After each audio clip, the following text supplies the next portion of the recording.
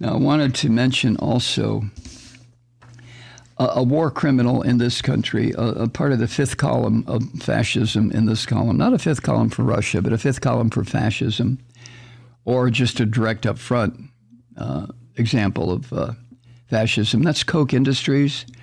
That's the conglomerate run by this neo-fascist billionaire Charles Koch. You've heard me talk about him 100 times. You know, you have your own information about him. This guy is a real son of a bitch. I mean, just an absolute fascist Christian of the worst sort. But he has numerous ongoing business operations in Russia, which makes sense when you think about it. And ever since Russia's invasion of Ukraine, Koch Industries and this pig, Charles Koch, have given no indication that those business operations have been suspended or would be. On the contrary, as Judd Legum at Popular Information puts it, the limited public comments made by Koch's subsidiaries operating in Russia indicate that their business activities are going to continue.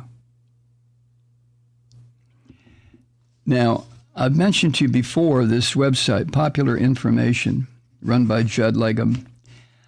I hope you have found it, and I hope you've put it into your favorite places, collection of places where you can just click on and go read some of this stuff.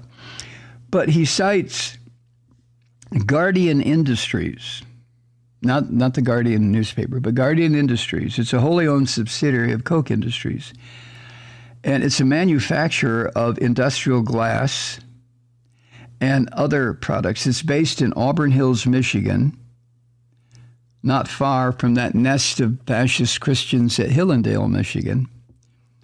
But this company has production facilities around the world. Now, they have two glass production plants that operate in Russia. One facility is in Ryazan, Russia, about 120 miles southeast of Moscow. And according to a press release, the company added, quote, a new jumbo laminated glass production line to that facility last August. Another facility is located in Rostov, Russia, near the border with Ukraine. That plant, the Rostov plant, which began operations about 10 years ago, cost $250 million to build and produces what is described on the website as, quote, Guardian's high-performance, energy-efficient ClimaGuard glass products for construction of homes, offices, retail, healthcare, and other facilities. It also claims to be capable of producing 900 tons of glass per day. Wow. In 2011, Koch Industries said this about this particular operation, quote, Guardian is bullish on Russia, given the excellent growth at our first plant in Ryazan and the customers we have in this country. The timing is right for the region and for Guardian, end quote. Sounds like your usual corporate blur bullshit, you know, when a new plant is about to open, right? But this one's in Russia. And earlier this month, March, a spokesperson for this Koch Enterprises company indicated that employees are continuing to work after the invasion of Ukraine. The head of corporate communications at Guardian provided this statement on March 4th, quote, Guardian Industries continues to closely monitor the tumultuous events in Eastern Europe, supporting our employees who are affected. The health and safety of our employees and all personnel working at our facilities is our first priority. Don't laugh. Just more corporate bullshit transposed into Russia speak. So Judd Legum at Popular Information, he got in touch with the Guardian. I remember where they're located in Michigan. And he got in touch with them both directly and through Koch Industries and requested comment on Guardian's operations in Russia, given what Putin has done. And I'm sure you can yes, you're way ahead of me. The company just more or less told him to fuck off. They didn't respond.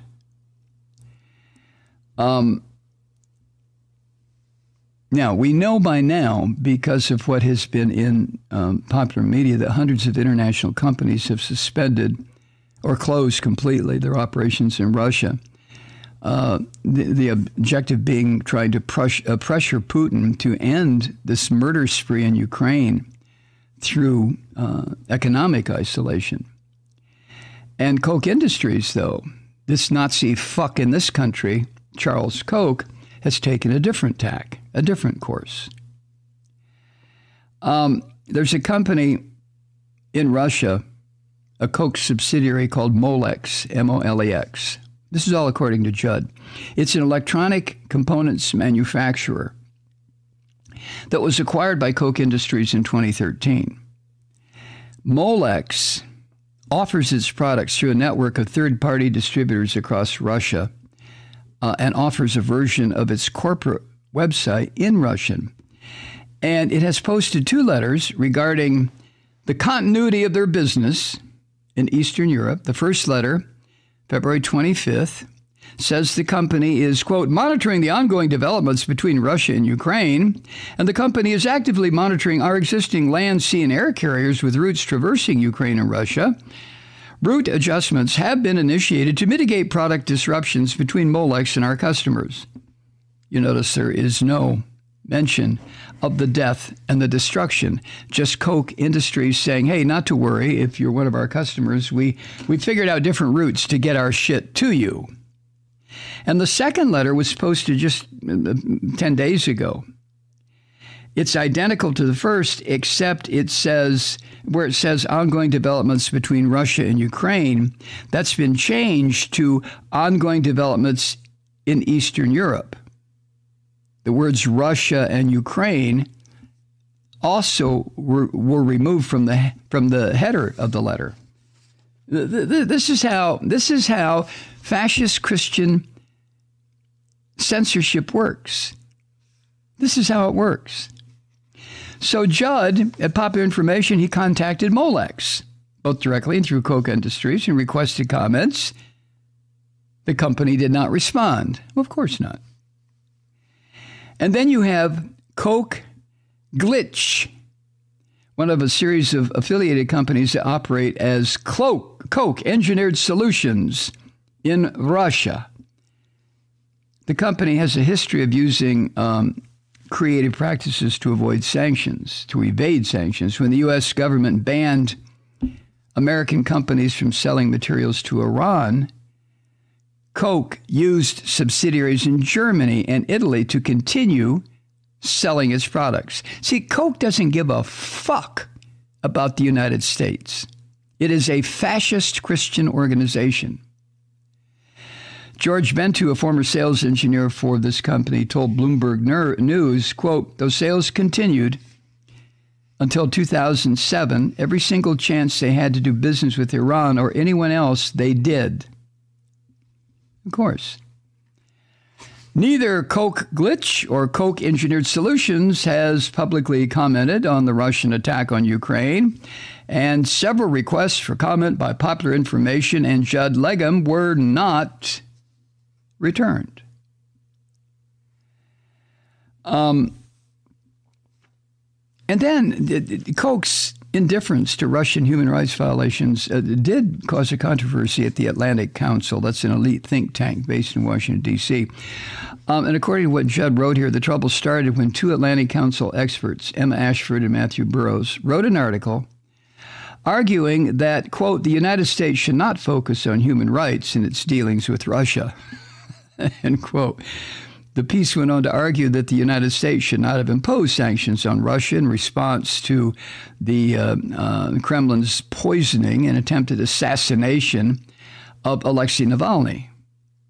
Now, these people operate in the United States. Are you fucking, I mean, so more than 20 Atlantic Council staffers published a response criticizing this piece.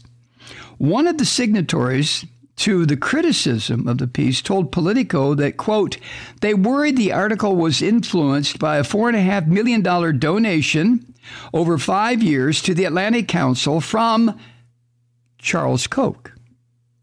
This is what this pig son of a bitch Nazi does with his billions. He buys silence. Now, not long after the donation, the person who was the lead author of the piece arguing against what these two assholes said, that person joined the Atlantic Council from, quote, the Koch-funded libertarian think tank, the Cato Institute, end quote. Now, I don't know if you knew the Cato Institute is also funded by the Koch brothers. They claim to be libertarian. They're not. They're fascist. Fascist Christian. So today, all sorts of Koch subsidiaries continue to do business with Russia, even as Putin's military continues to slaughter innocent people in that country. It's incredible. Incredible. Hi, Truth Seekers. Mike Malloy here. As you know, we've switched formats and are now broadcast exclusively on the Progressive Voices Network. So that means you get fewer program interruptions, no corporate commercials, and lots of profanity. But our format change also means some of our radio listeners no longer hear the program. It's been a while since I mentioned our podcasts, so you may have forgotten that there is a way to listen to this program anytime you need a good dose of screaming. Visit MikeMalloy.com and subscribe to our podcasts. As a podcast subscriber, you can download the program to your mobile device and take me with you wherever you go. And if you have a friend who needs a dose of truth-seeking, you can give a gift subscription as well. That's MikeMalloy.com, and never miss a minute of the uncensored fun and frivolity.